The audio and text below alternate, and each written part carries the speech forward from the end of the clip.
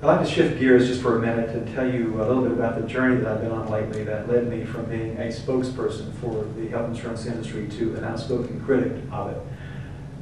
Along the way, I've met many, many wonderful people, and many of them have shared their stories with me, like the grandmother in Virginia whose grandson had been turned down by every insurance company he applied to because he was born with a birth defect.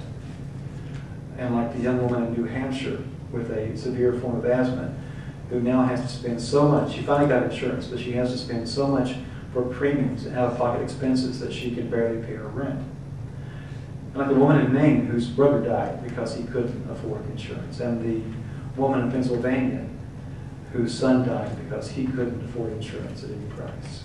He couldn't buy it at any price. A little over 2 months ago, my journey took me to a place called Baraboo, Wisconsin, where they were having this great big outdoor event at the county fairgrounds that they called Fighting Bob Fest. It was a strange event. I'd never seen anything quite like it. These people came and they were there for an entire day to hear people give speeches, and I was invited to be one of them. And it was a beautiful sunny day.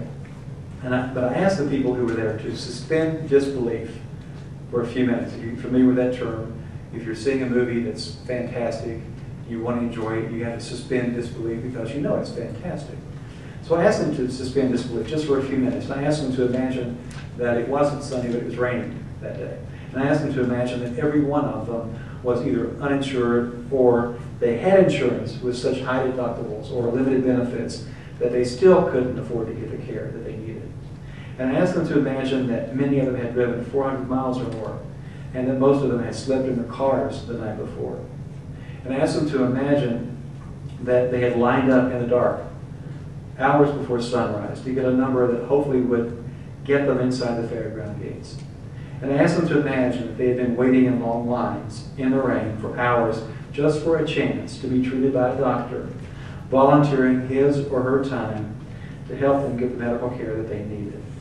And I asked them to imagine that those long lines led to barns and animal stalls that other volunteers had scrubbed down and disinfected the day before.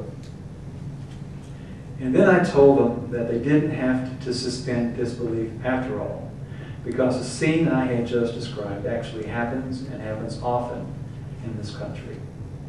I know that because I witnessed a scene like that at a county fairgrounds in southern Virginia, not far from where I grew up, in Tennessee.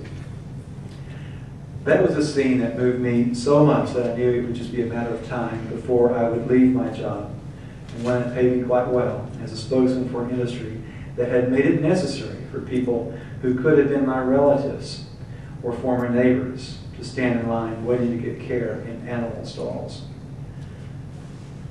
I had actually begun to question what I was doing for a living at least 2 years before that, but I didn't have the motivation until that day to do anything about it.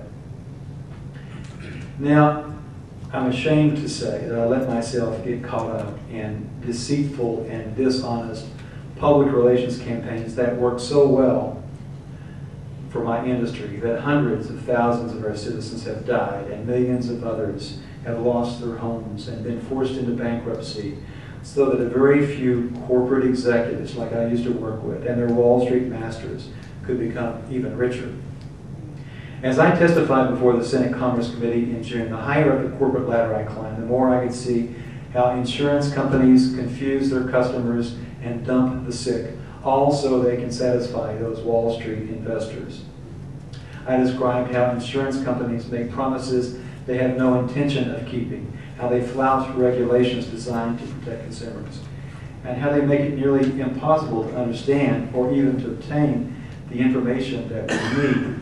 And I also told those senators how the industry has conducted duplicitous and well-financed public relations and lobbying campaigns every time that Congress has tried to reform our healthcare system, and how its current behind-the-scenes efforts, and that's what I mean by duplicitous, to tell you what they think you want them to say, but behind the scenes are behaving very differently.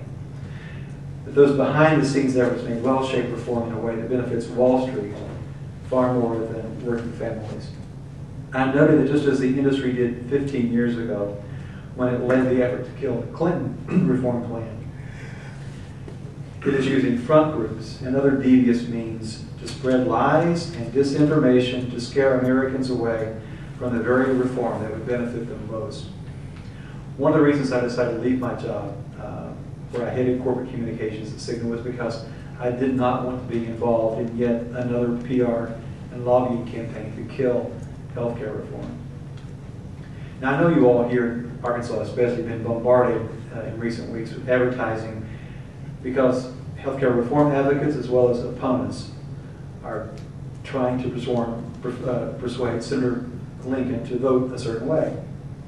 But folks, I want you to know that when you see ads about long waiting times to see doctors in Canada and allegations that care in other healthcare systems is rationed by government bureaucrats, or you see someone who's a senior citizen saying that she's worried that healthcare reform will take her benefits away, the insurance industry has helped to pay for those ads.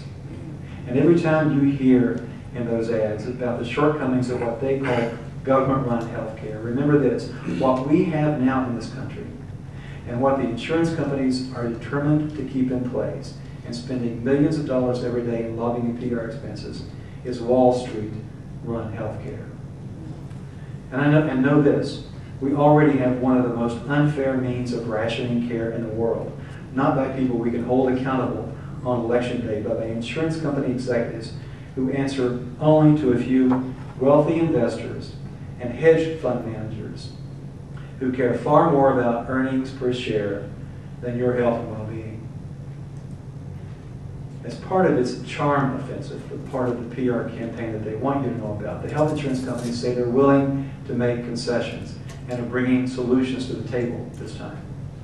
But if Senator Lincoln and her colleagues go along with their so-called solutions and do not create a public insurance option to compete with these companies, the bill it sends to President Obama might as well be called the Insurance Industry Profit Protection and Enhancement Act.